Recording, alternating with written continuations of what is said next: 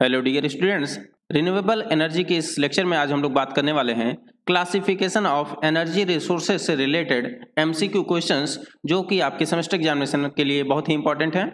तो पहला क्वेश्चन है, based on usability energy resources are classified into primary, secondary, tertiary, primary and secondary resource, primary, secondary, intermediate and tertiary. Fourth option है primary, intermediate and secondary resource.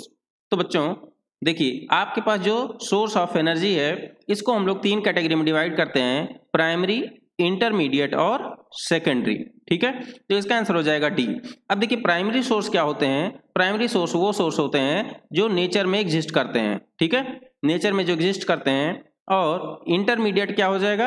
Intermediate होता है obtained from primary, means इससे इस primary वाले energy से जो मिलके बनता है उसको कहते हैं इंटरमीडिएट। और सेकेंडरी उसकी बात करेंगे जो फाइनली कंज्यूमर को यूज करने के लिए बनाई जाती है, उसको हम लोग कहते हैं सेकेंडरी एनर्जी। ठीक है, अगला क्वेश्चन है, which of the following is not a type of primary resource. इसमें से पूछा है कि कौन सा प्राइमरी रिसोर्स नहीं है। तो ऑप्शंस हैं क्रूड ऑयल, कोल, हाइड्रोजन एनर्जी और सनलाइट। तो देखिए, इसका आंसर हो जाएगा 2 का सी।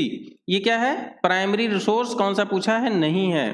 तो देखिए, क्रूड ऑयल, कोल और सनलाइट ये तीनों कैसे हैं? प्राइमरी सोर्स है, नेचर में एग्जिस्ट करते हैं। जो नेचर में एग्जिस्ट करे वो प्राइमरी, और जो प्राइमरी से बनाया जाता है उसको कहते हैं सेकेंडरी। ठीक है, अब ये हाइड्रोजन एनर्जी कैसे बनाई जाती है? हाइड्रोजन गैस आपकी जो है फॉसिल फ्यूल से मिलकर ये बनाई जाती है। ठीक है, अब फॉसिल फ्यूल कैसा होता है? फॉसिल फ्यूल आपको नेचर में मिलते हैं, तो ये प्राइमरी सोर्स हुआ। और ये प्राइमरी से मिलकर बना है कौन? Hydrogen energy. इसको हम लोग कहेंगे ये सेकेंडरी है।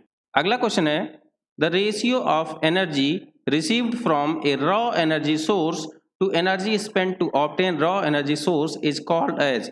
बहुत ही इंपॉर्टेंट क्वेश्चन है दोस्तों। ऑप्शंस हैं consumption ratio, fuel ratio, energy yield ratio, joule ratio. तो इसका आंसर हो जाएगा एनर्जी यील्ड रेशियो। देखिए, एनर्जी यील्ड रेशियो आपका क्या होता है कि एनर्जी प्रोवाइड बाय सिस्टम, कोई आपका सिस्टम है वो कितना एनर्जी प्रोवाइड कर रहा है। ठीक है, एनर्जी सिस्टम जितना प्रोवाइड कर रहा है उसको हम लोग कहेंगे, और कब तक? लाइफ टाइम तक की बात हो रही है। ठीक है, लॉन्ग स्पैन के लिए। और divide by energy required to make it. Energy required to make it means क्या मतलब हुआ? देखिए, आपके पास ये कोई सब्सटेंस है, इससे आप एनर्जी रिसीव कर रहे हैं। ठीक है, आपको ये एनर्जी आउटपुट ले रहे हैं, और इसको लाने के लिए जो आपने इसमें इनपुट दिया है एनर्जी, ठीक है, इसमें इनपुट जो दिया है और ये जो आउटपुट दिया है, आउटपुट मिल रहा है, तो इसी आउटपुट अपॉन इनपुट के रेशियो को कहते हैं एनर्जी यील्ड रेशियो। ठीक है, तो इसका आंसर हो जाएगा एनर्जी यील्ड रेशियो। अगला क्वेश्चन है, energy sources which are being used for many decades are known as। देखिए दोस्तों, इसमें कह रहा है कि ऐसे कौन से सोर्स हैं जो बहुत ही डिकेड्स का मतलब हो गया वर्षों से यूज हो रहे हैं, तो ऐसे एनर्जी सोर्स को हम लोग क्या कहते हैं? ऑप्शंस हैं conventional energy resource, non conventional energy source, primary energy source और फ्यूल सेल। तो देखिए, यहाँ पे नाम से ही कंफर्म हो गया कि इसका नाम है कन्वेंशनल एनर्जी सोर्स। कन्वेंशनल का मतलब होता है, देखिए, जो चीजें रेगुलर टाइम से चली आ रही हो, जो हमेशा, कन्वेंशन का क्या मतलब होता है कि जो पुरखों के जमाने से चली आ रही हैं, वो कन्वेंशनल तरीका हो गया। तो कन्वेंशनल एनर्जी सोर्स को हम लोग कहते हैं कि जो मेनी डिकेड्स ईयर से चली आ रही हैं। ठीक है, तो फोर्थ का आंसर हो जाएगा ए। अब कन्वेंशनल में कौन आता है? जैसे कोल, पेट्रोलियम, फायरवुड, ये सब क्या है? कन्वेंशनल एनर्जी सोर्सेज है। अगला क्वेश्चन है, a new renewable energy system is designed to harvest energy from wind. The total energy required to build the system is 240 kilojoule. The energy yield ratio of the system is 14:3. The total energy provided by the system over its lifetime is। तो देखिए, यहाँ पे क्या दिया है? Energy yield ratio given है, और energy yield ratio होता है कि जो आपको आउटपुट एनर्जी मिली और जो इनपुट एनर्जी उसको देनी पड़ी। ठीक है, तो देखिए, एनर्जी यील्ड रेशियो दिया है 14/3, और पूछा क्या है?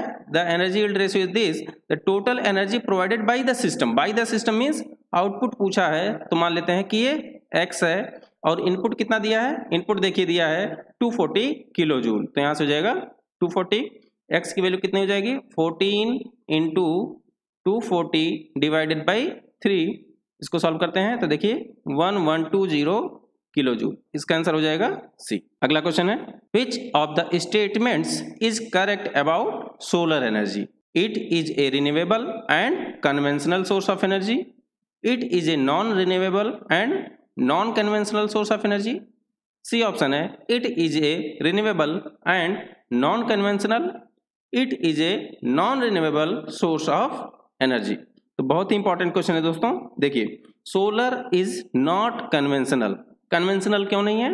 क्योंकि ये देखिए सोलर एनर्जी का यूज अब हम लोग करने लगे हैं पिछले कुछ दिनों से, पिछले कुछ सालों से, लेकिन बहुत पहले ये सब चीजें नहीं यूज होती थी सोलर एनर्जी, है ना। तो इसको हम लोग कन्वेंशनल नहीं कह सकते हैं। तो इसका मतलब देखिए ए ऑप्शन तो ऐसे ही गलत हो गया। इसका मतलब ये नॉन कन्वेंशनल है ना। अब नॉन कन्वेंशनल के साथ क्या ये रिन्यूएबल है या नॉन रिन्यूएबल है? तो ये हम कहेंगे कि ये रिन्यूएबल है लेकिन नॉन कन्वेंशनल है। कन्वेंशनल और नॉन कन्वेंशनल हम लोग कहेंगे, देखिए कन्वेंशनल उसको कहेंगे जो बहुत दिनों से यूज करते चले आ रहे हैं, वर्षों से, कई वर्षों से, है ना। और रिन्यूएबल का मतलब होता है जो ऐसा सोर्स जो अपने आप को रिन्यू करता रहे, बनाता रहे, कभी खत्म ना होने वाला हो, शॉर्ट पीरियड ऑफ टाइम में नई एनर्जी वो अपने आप से बना रहा हो। तो देखिए सोलर एनर्जी एक ऐसी एनर्जी है जो कभी खत्म नहीं होने वाली है और ये अपने आप को रिन्यू करता रहता है, कभी खत्म नहीं होगा। तो ये रिन्यूएबल हो गया और नॉन कन्वेंशनल, तो आंसर हो जाएगा सी। नेक्स्ट क्वेश्चन है wind and hydrogen energy are example of. देखिए विंड और हाइड्रोजन एनर्जी पूछा है। ऑप्शंस हैं primary source, primary and secondary source, secondary source and tertiary source. तो देखिए दोस्तों पहला है विंड। विंड आपको नेचर में मिलता है, इसका मतलब कैसा सोर्स हुआ? प्राइमरी सोर्स हुआ। हाइड्रोजन के बारे में अभी बताया कि ये बनाया जाता है, सेकेंडरी सोर्स है। कहाँ से बनता है? फॉसिल फ्यूल से बताया। तो इसका आंसर हो जाएगा primary and secondary sources respectively. Means पहला जो है विंड है वो प्राइमरी है और हाइड्रोजन जो है वो सेकेंडरी है। अगला क्वेश्चन है on the basis of long term availability resources are classified into. Long term का मतलब हो गया कि लंबे समय, है ना। अब लंबे समय तक कौन मिलेगा? लंबे समय तक वही मिलेगा जो अपने आप को फिर से रिन्यू करता रहे, है ना। लॉन्ग टाइम तक कौन सोर्स मिल सकता है? कोई भी आपके पास कोई चीज है, अगर वो बन रही है, आप उसको यूज कर रहे हैं और वो बनती रह रही है, तो हम कहेंगे कि वो लॉन्ग टाइम के लिए आपके पास रहेगी। लेकिन अगर वो बन नहीं रही है तो अगर आप उसको यूज करेंगे तो क्या होगा? कुछ दिनों में खत्म हो जाएगा। तो इसका मतलब लॉन्ग टाइम अवेलेबिलिटी की बात हो रही है, तो इसका मतलब वो कैसा होना चाहिए? रिन्यूएबल होना चाहिए, ठीक है। तो इसका आंसर हो जाएगा renewable and non renewable resource. देखिए यहाँ पे पूछा है on the basis of long term availability resources are classified into. यहाँ पे हो जाएगा renewable and non renewable. Renewable का मतलब जो लॉन्ग टाइम के लिए आपको मिलेगा और नॉन रिन्यूएबल जो होगा वो लॉन्ग टाइम के लिए नहीं मिलेगा। यहाँ पे आप कंफ्यूज हो सकते हैं कि कन्वेंशनल और नॉन कन्वेंशनल क्यों नहीं होगा। देखिए कन्वेंशनल और नॉन कन्वेंशनल ट्रेडिशन है। ट्रेडिशन का मतलब कब से यूज कर रहे हैं, है ना। ज्यादा समय से यूज कर रहे हैं तो उसको लॉन्ग टर्म में समझ लीजिएगा। लॉन्ग टर्म अवेलेबिलिटी की बात की है, मींस कौन ज्यादा टाइम तक अवेलेबल रहेगा। अवेलेबल वही रहेगा जो फिर से बनता रहे। तो कन्वेंशनल और नॉन कन्वेंशनल इसका आंसर नहीं होने वाला है।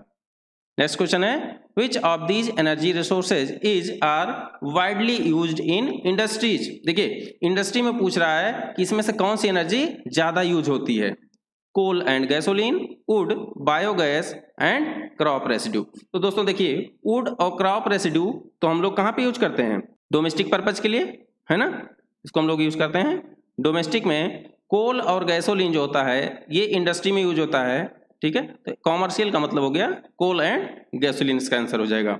बायोगैस कुछ ही जगहों पे यूज होता है, प्रोडक्शन ऑफ इलेक्ट्रिसिटी के लिए होता है, लेकिन हर इंडस्ट्री में नहीं यूज होता है। तो इसको हम लोग वाइडली यूज की बात में नहीं रखेंगे। तो इसका आंसर हो जाएगा कोल एंड गैसोलीन। नेक्स्ट क्वेश्चन है which of these resources does not produce CO2।